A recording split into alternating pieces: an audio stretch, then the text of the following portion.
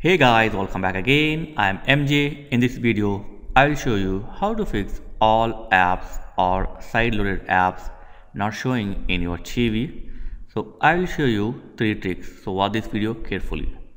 So right now I have installed a lot of third-party apps or side-load apps, but all apps not showing in my TV. So the first thing is, if you want to open your all apps, just go to settings. So go to your TV setting and then go to apps or all apps. Here you will find your all third-party or side-load apps. So from here you can open the apps, but this is the lengthy procedure you need to do all the time when you open your favorite app. This is the first trick. If you don't like it, then the second is you can add your apps to favorites. So go to app sections and then select the add app to favorite.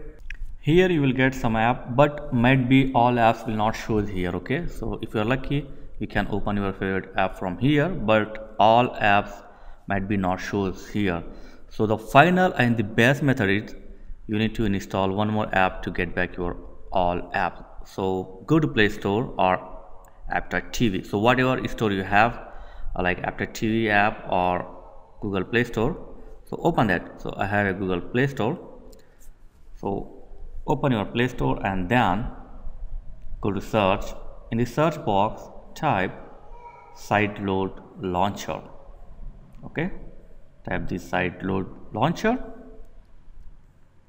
like this and install this app to your smart TV.